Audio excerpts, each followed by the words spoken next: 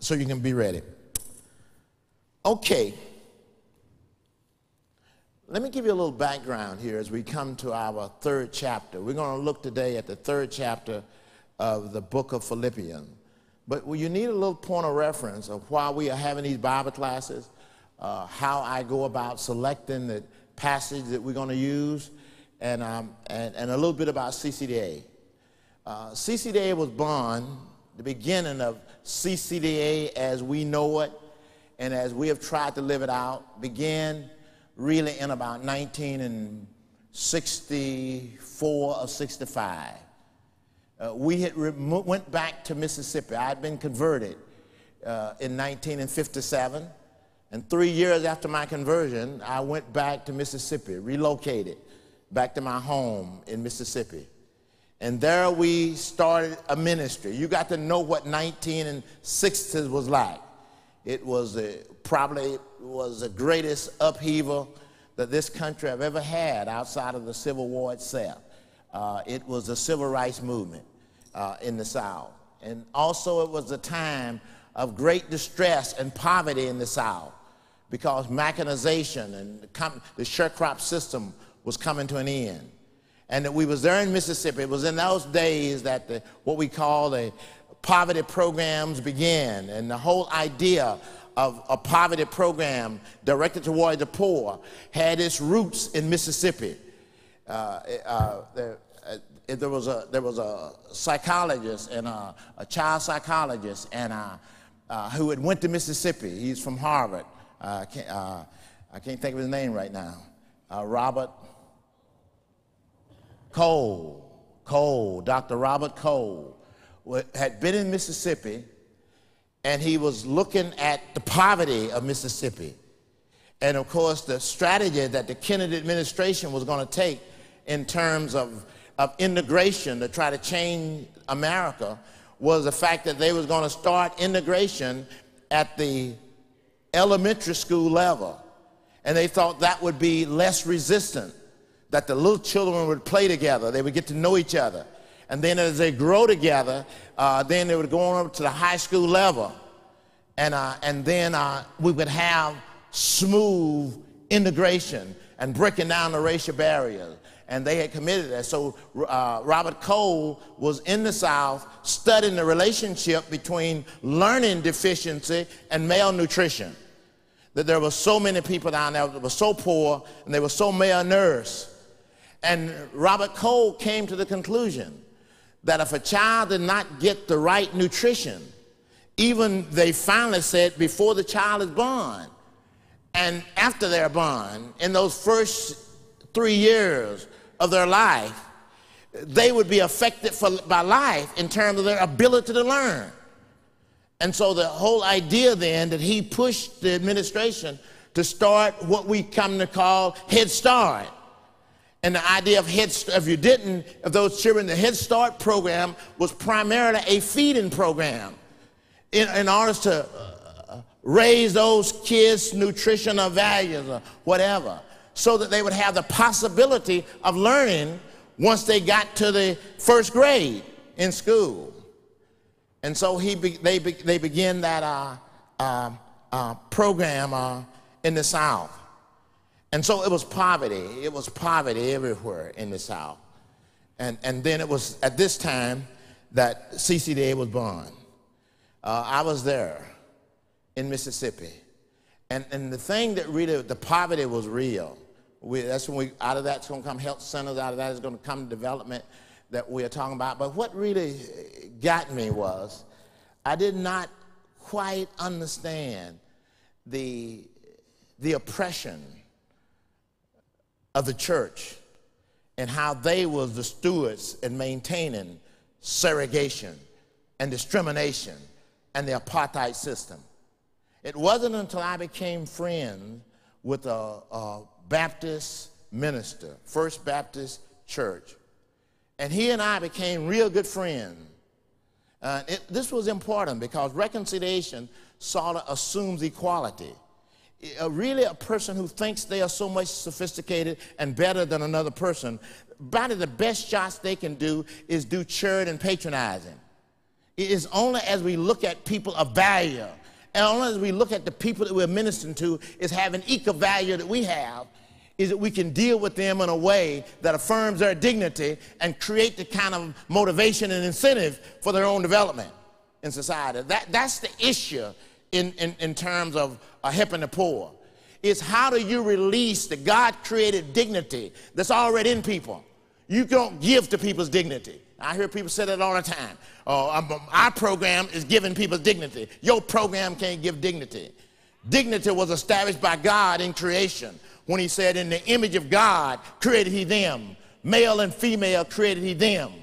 You understand? And it's only because we have deprived and not educated people in a way that affirm their dignity that we got them at the bottom in society. And so that's the issue. And that's the issue of CCDA. And I'm going to talk about that more this morning, because it's going to always be a struggle in terms of when people get upward mobility. The strongest force in the world really is a class force. That there's these people who think, racism and all of that is class all wrapped up together. But I find that in my community, there's a barrier between upper class blacks and the poor, and a sophistication that is just as deadly as anything else. Because they gain all of this privilege, but they really don't do anything. They almost claim to be still the poor. And the responsibility of helping the poor don't become us upper class blacks. It becomes somebody else's responsibility instead of us. So that barrier is there in the community. And one of the things that I want CCDA to be is an organization that is always concerned for the poor, not just serving the poor, but this become an organization with the poor and with any other people, middle and upper and all other classes, who have a concern and feel a sense of responsibility and hear that as a part of the call of Jesus Christ upon our life. Because Jesus' message, his first message, and I think this is his continued message, the way we value our Christian faith is about our attitude toward the poor. True religion and undefiled before God the Father is this: to visit the fatherless and the widows, and to keep oneself unspotted before the world. Yes, we want CCDA to include everybody, but we want to include everybody in the sense we want those everybody's to have that focus on the poor. We are just not here to enrich you that you might be enriched. We're here to enrich you that you might hear the message of Jesus Christ and that you might be there and stand beside and use our resources to reach out after the poor. And so there's a lot of good organizations that is coming online, a lot of good coalitions all over the United States that are coming online. And I praise God for those good coalitions, people who are working together. But we wanted CCDA to be a coalition working with the poor, for the poor, among the poor, and the people who come to serve with us, rich and the poor, would come to serve with that idea that we want to reach those people at the bottom of society. And that we not only want to reach those people, but we want to work together with those people and become one with those people. That's what we wanted CCDA to be. And so we are not trying to make CCDA some big, high-polluted, sophisticated organization. We want CCDA to be an organization that puts its interest and its concern among the people at the bottom, enriching them. We didn't come as Jesus came to be served. Jesus did not come to be served, but he came to serve and to give his life as a ransom. And we want to be the people that follows him. And that's why our ministry developed out of what we call the 3 R's of development. The first R was that we was going to relocate and that we were going to live among the poor. Live among the poor. We want everybody to work with us, the upper class, the middle class, and everybody else.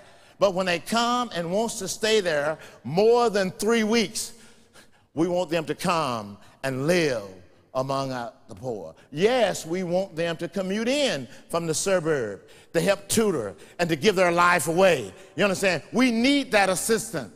But when we talk about real development, we're talking about incarnation. We're talking about living and empowered. And not only that, but helping the young folks to come to know Jesus Christ, stay in school, get some skills, go off to college, and come back to that community so we can build a base in that neighborhood, and so that we can provide some of the goods and services in our community, so that we will not always just be beggars, but we would be givers.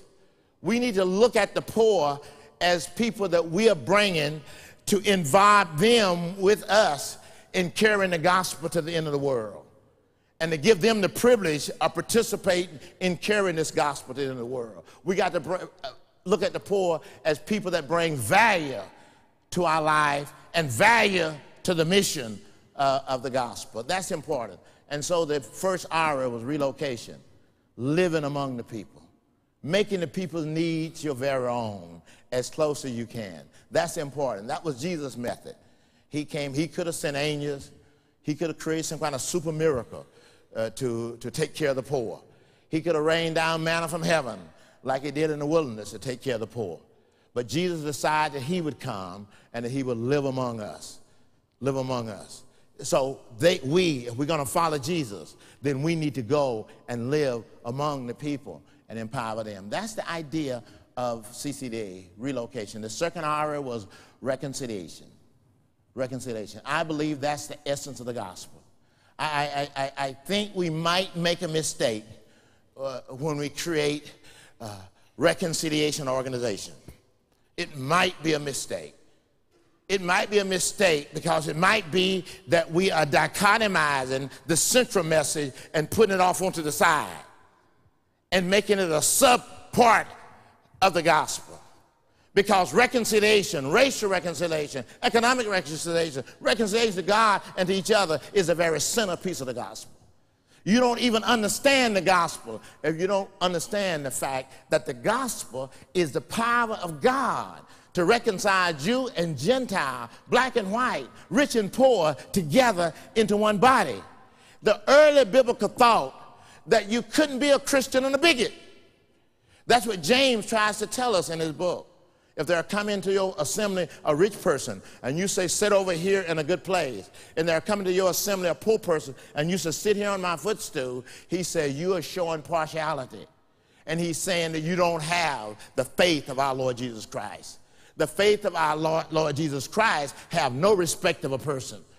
And so at the center of the gospel, and I go to these reconciliation meetings, and there are side issues, and we almost uncommitted that to a certain section. We got a committee in the church that takes care of reconciliation, and they take care of that, and the other folks are taking care of other business. And so that's heresy. That's heresy. The Bible says that God was in Christ, reconciling the world unto himself, and has given us collectively, the church, the ministry of reconciliation. And then he moves on even farther than that. He said we individually, we're ambassadors for Christ, as God is begging us to be reconciled to God. So reconciliation is at the centerpiece of the gospel. And if you don't believe in that, if you don't believe in reconciliation, if you don't believe that God is reconciling people here on this earth together so that they can be together throughout all eternity in heaven, you don't understand the Lord's Prayer. Because he prayed that his kingdom would come, that his will would be done on earth as it is in heaven. And in heaven, there's all of the races and nationalities worshiping God together in heaven. So reconciliation is at the center of the gospel. And it needs to be reintegrated back into this holism in our society and not isolated as a part, not a calling. Somebody going to say, this is not my gift. This is not my calling. That's the way we do today. We use those words to avoid being responsible. You know, we can always say that this is not my calling, this is not my gift, and God didn't call me to do this, and so I don't have to be responsible. God wants all of us to be reconcilers. That's our task. That's the work of the church, is reconciling people to God and to each other across racial lines, and that we might have this oneness of purpose. And that oneness of purpose. And that should be the purpose that ought to pull us together. That ought to be the very cause itself. Because the problems in society is racial, ethnicity, and tribalism. That's where our war comes from. And that we would be then authentic peacemakers if we was truly reconcilers in the world, and we would really be God's people. And so the third R then is redistribution. Redistribution. And when I used to talk about that, people used to just flinch. When I said that, they would say, because we was close to communism then. Communism idea was to take everything from the rich and give it to the poor. And they thought I was a communist. And I said, that's too foolish. If you would take all the money from the rich today and give it to the poor, I said the rich would have it back tomorrow night. Because all the poor would go out and buy used Mercedes. You understand? And so the rich would have their money back. We're talking about something more creative than that. We're talking about how do we make that which makes resources. Money is makeable. We make that stuff. It comes from intelligence. It comes from ideas. It comes from education. It comes from incentives. And that's what the poor need. The poor need that which I get people all the time. We be talking about a redistribution. And people started talking about, I want my piece of the pie. I always said the pie has already been cut up. Let's bake a new pie. Let's bake a bigger pie. Let's be creative. Let's be creative. And so the whole idea is that we're talking about that which creates wealth in our society. Yes, I like what Mary was talking about. We're talking about assets development, and I believe in this assets development. I believe in it so powerfully. But the best assets and the most important assets we have is our children. The best assets we have is our people. Our people is our basic assets. And if you don't nurture them and develop them, you don't have no asset. You can bring on all of this money you want to bring on. And if people don't know how to utilize it in a creative way, it's just going to be waste. It's going to be like this poverty program that we've had over the years that has spent trillions of dollars in the neighborhood. Yes, it has enriched and made some middle-class people. Middle-class people. But as soon as those programs closed, those people left that neighborhood and that community because that community did not have the economic base to supply the income that they was getting from those poverty programs. That's why it's so important, absolutely important then, that we develop the neighborhood. Yes, again, I reject this tokenism of redistribution. And this is a popular poem we use. You've heard it since you've been here. The whole idea is give people a fish and they'll eat for a day. Teach them how to fish and they'll eat for life. I said, that's a lie. Whoever owns the pond determines how long you eat fish. And so what we need to do in our society, what we're talking about, is how do we then create, develop people so they can begin to build assets and ownership at the base level. And that's what CCDA is all about. And I see economic development is any kind of development that provides a job. Provides a job. Of course, the first thing we got to do is help people with their skills, their reading skills, their writing skills, their basic skills. But by any time, economic development is when we build a clinic. In Lundale community, probably the greatest economic development, we talk about the pizza Rio, we talk about all those other things, we talk about the investment corporation and all of that. What is providing the most jobs in that neighborhood there is that health center. And that's economic development at its best because it's caring for the well-being of the people, and it's providing 150 jobs almost for the people in the neighborhood. And so I don't separate what we call social development. I don't separate that from economic development. As long as we provide a job and teach those people how to save and develop a credit union, a saving base, and in that neighborhood, so those resources, some of those resources can be reinvested back into the neighborhood. Okay, I got away from my teaching this morning. I really wanted us to understand what CCDA is all about and what we are here to do and the mission that God has called us to here in the community. Let's open our Bibles now to Philippians chapter. That was my introduction. That was a pretty long introduction. Let's open our Bibles here to Philippians chapter 3. And this will be our final time together here this morning. Now, what do we have here in Philippians? And I've told you the reason I selected Philippians. Selected Philippians so that we could look into the mind of Christ through the mind and the life of the Apostle Paul, and also through those he discipled. And so we are looking at the mind of Christ so that we can have the mind of Christ. The Bible says, let this mind be in you that was also in Christ Jesus. The Apostle Paul had the mind of Christ, and those people he discipled had the mind of Christ. You can find that in the chapter we've just finished. He talks about Timothy, and he talks about Epaphroditus. He talks about them. And if you look at them carefully there, you can see that they had the mind of Christ. And the mind of Christ, they was not concerned about their own affairs. They was concerned about the affairs of others. The reason Epaphroditus got there in the first place in Rome in prison with him, because he came to bring an offering from this church here in Philippi. And so he was there because he was serving others.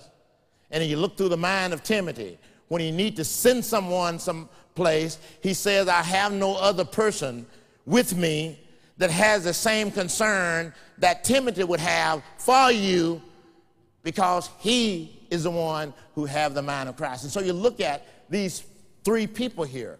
They all have the mind of Christ. And so what we are doing is we're looking at what the mind of Christ looked like. And of course, he centered that when he talked about in the other chapter, when he said, let this mind be in you that was in Christ Jesus, who being in the form of God, thought it not robbery to be equal with God, but made of himself of no reputation, but took upon him the form of a servant, and was found in the likeness of a servant, of a man. And then he humbled himself and became obedient unto death. And yesterday we talked about walking in humility. And I'm going to talk more about that here this morning, because I'm afraid that we are organizing too much cult personality into what we are doing. You know, and I'm so afraid that we are selling people too much on the personality. I think that we need to sell people on walking in humility. God resisted the proud. He gives his grace to the humble. And so we got to teach people how to walk in humility, like Jesus walked here on earth in humility, and like he called us fathers to, instead of being just bragging about what we are doing. And we have to be very careful. While we want people to absolutely know what we are doing, and we want to see these models created around the country, and that we want to see those kind of models like Mary Nelson was talking about. But we don't want to over-exalt Mary, and Mary is not going to over-exalt herself. We want to exalt what Christ is doing and what the people are doing and what the poor people have come together there in that community to do. And so we are not there just to build personality cults. We're there in the neighborhood, in the community. And I don't know whether or not personality cults have long-lasting effect on people. I think personality cults come and go. And many times the people is worse off after that's over with than they was before. But if you can plant some ideals among the people and get some people in that church walking in humility, that church goes on and continues in that neighborhood. That's what we want to do in the neighborhood, in the community. And so he talked about that. We looked at the mind of Christ there. Now what we want to look at here this morning, this is a very positive book. It's positive because it's a personal letter. This is the most personal of Paul's epistles to the church. Most of the other epistles Paul wrote to the churches, he had some reason because there was something wrong in the church that took his attention. 1 Corinthians and 2 Corinthians was written because this church was in a mess. And the church, the book of Galatians was written because the people there was trying to serve Christ and serve the law, and they wasn't walking in grace. So most of the books that Paul wrote, in the epistles he wrote them to the church so that we could know how to discipline and encourage the church so that the Christian could grow and develop together. This epistle here was not for that purpose. This epistle here was written for Paul to thank the church that had been his #1 support church. And they brought joy to his life, and he brought joy to their life. So this epistle here is about joy. But even in the midst of that, Paul has a little warning. And that's what I want to talk about this morning, a little warning. And I really don't want this to be critical.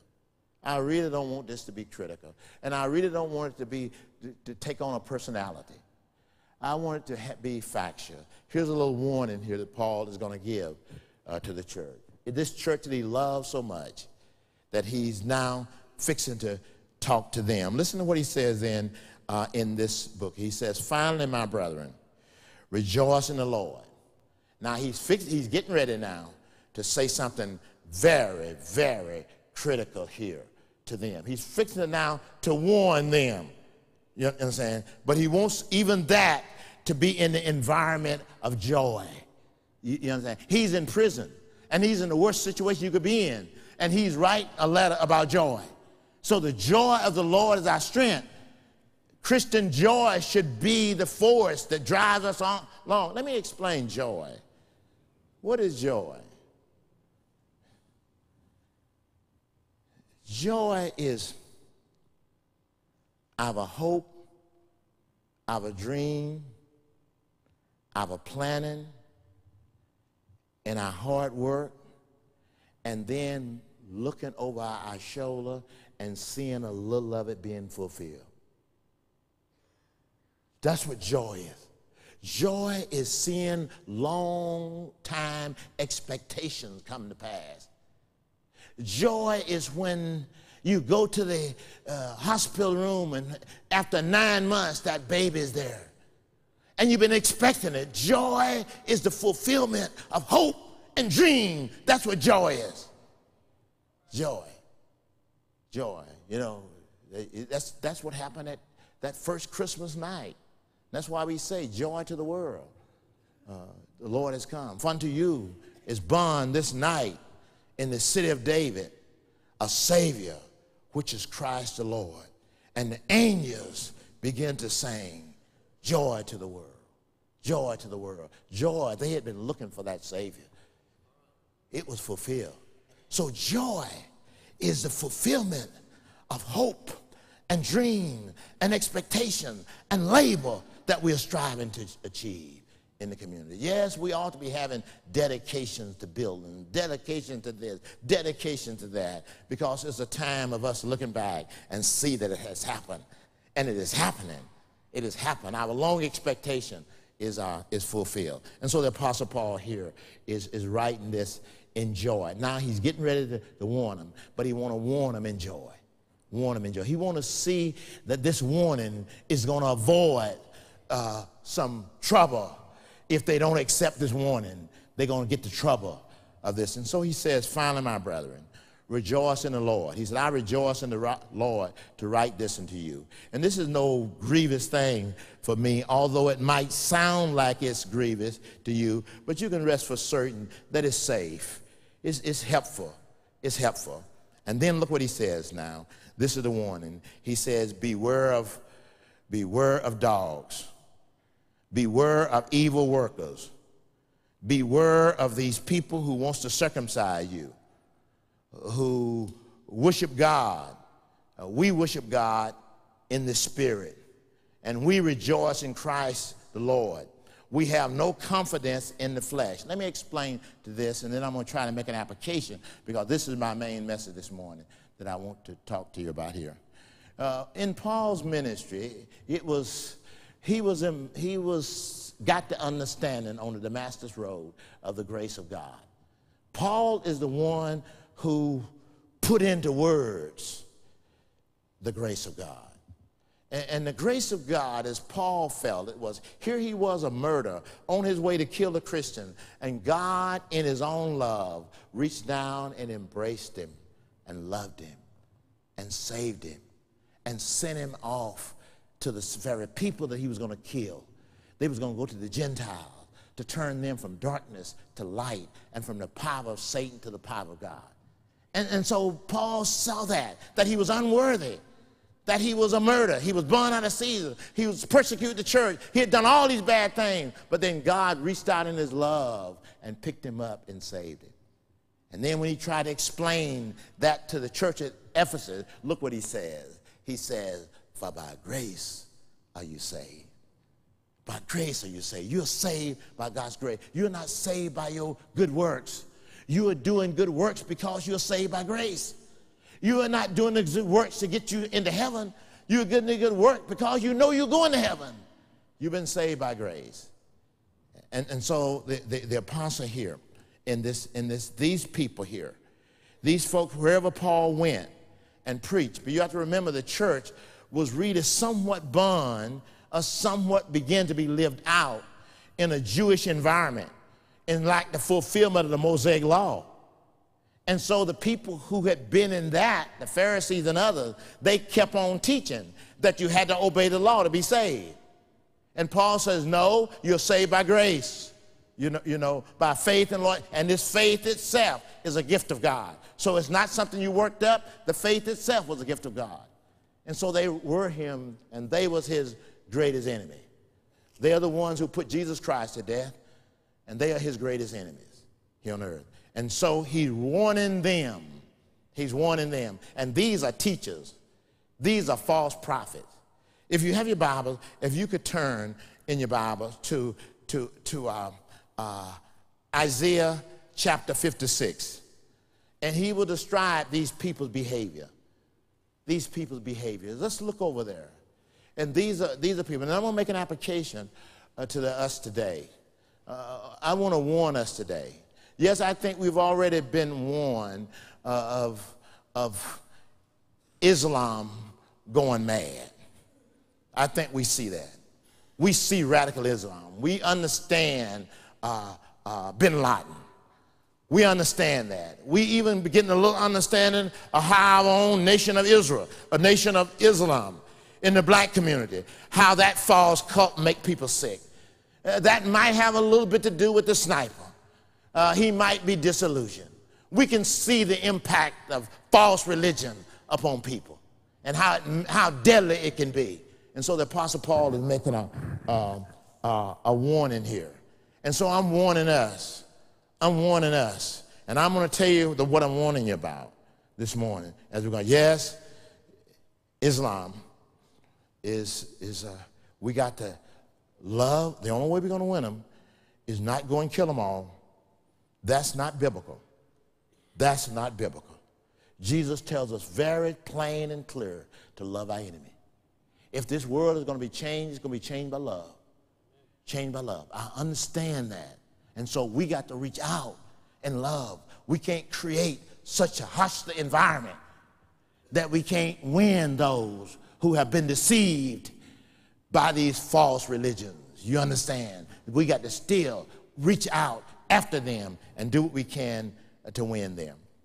But let's look here as we describe these false teachers in Paul's day. Listen to what he says in Isaiah. Isaiah chapter 56, beginning at verse 10. He says, his watchman. A watchman in the Old Testament was a prophet. The watchman in the Old Testament was the shepherd that was supposed to care for the sheep. And so instead of him caring for the sheep, this watchman was more concerned about himself, more concerned about his own prosperity. We're going to see that. Watchman. And that's where I'm getting to.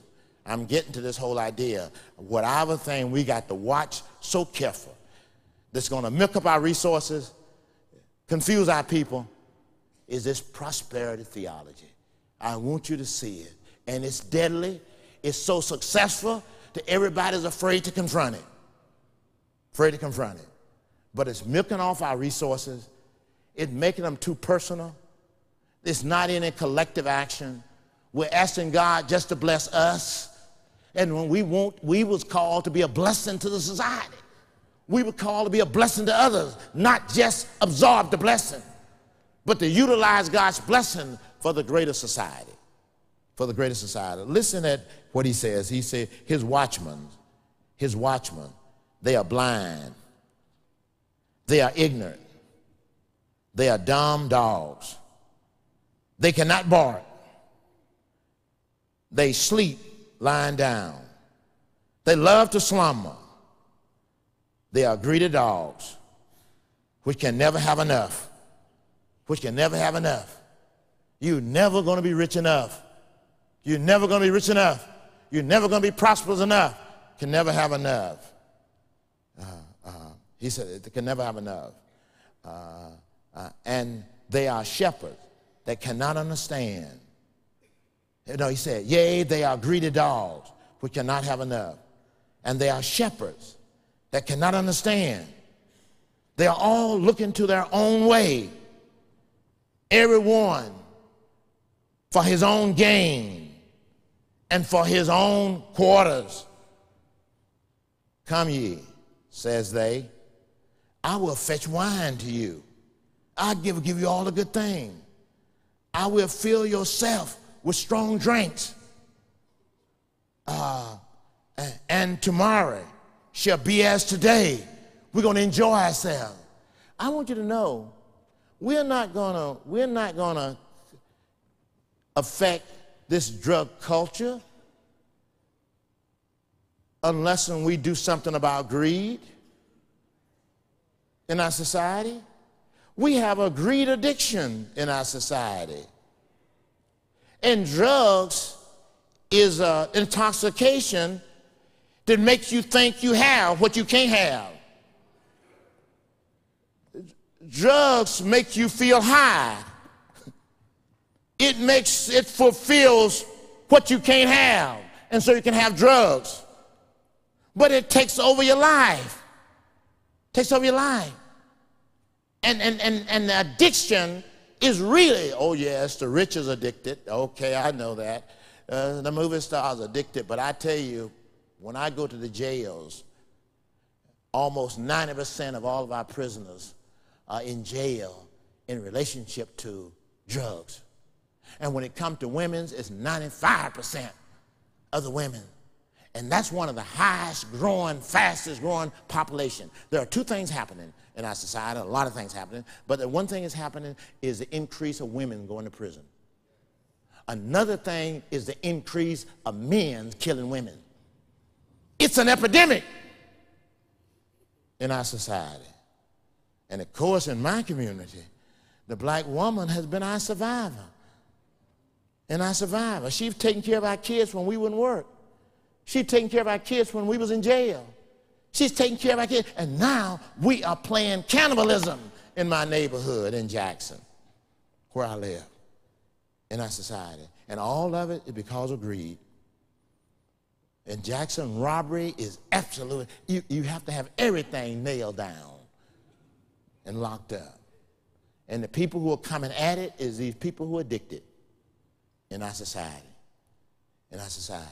And unless we can confront consumerism, unless we can confront greed, unless we can offer alternative way of living, that's what the Mennonites used to be. It used to be an alternative way of living. It needed to be a lifestyle that did not need all of this exaggeration in order to do the will of God in our society. And so look what he says here. He said, come. He said, today is going to be like tomorrow and much more abundant. Let me make the application to this, and I'll be finished this morning. The application I'm making today is what is getting me is this prosperity Christianity. Got our people serving God for what they can get. And they have organized this into a greedy science. And if you look at television, it almost completely controls the television market. And if you look at it as a program toward the black community, it is milking out our most intelligent, our most upward mobile people. It is giving them the promise, and it's also helping, in my part of the country, it's helping to put fuel into the gambling market because they want to be prosperous, and they're not that prosperous. And one of the best ways to be prosperous is to hit the lottery or to go to the boats and do gambling. And that's not even challenged. And the only way we're going to challenge it is by proclaiming the Word of God that we're doing here by us living an alternative lifestyle in society. There's got to be some Christians got to decide on enough is enough. And God's blessing, as he blessed me, I'm going to utilize that blessing to help others in the society. And that's what the church has been there doing. The church can continue to do that. The church can be people's last hope, but we want to make it more than that. We want to make it their first hope. We want them to come there and hope with us. Well, that was my warning. That's what Paul was doing. In the midst of this letter of joy there, he gave them a warning. That's our warning. That's our warning. I don't know how we're going to do it. I think at some given time in our development, I think we need to have what we always do at CCDA. When we get a big issue like this, we usually then, the board of directors usually talk about it. Then we will bring some other people together and have a think tank, and we'll have a little conference on it so that we can talk about how we can approach it. I think that we got to move to the place where we not only talk about the Christian faith, but we got to offer an alternative lifestyle. And we got to say to people, come and join with us. And let's have joy and fulfillment. Yes, our needs are going to be met, because in the church, it says in the early church, all the needs of the people were met. And the rest of the resources were used to further the gospel in the world. Let's pray. Father, thank you for this morning.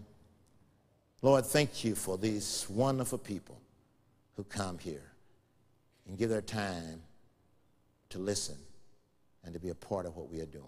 Now bless us, dear Jesus. Bless the rest of our service. And Lord, bless Gordon Mercer as he lead us in our association meeting. Lord, we just pray that a lot of people will participate in that so that they can be a part of what's going on in CCDA, and that we can continue to reach out to these broken communities with a message of holism. We ask all this in Jesus' name. Amen.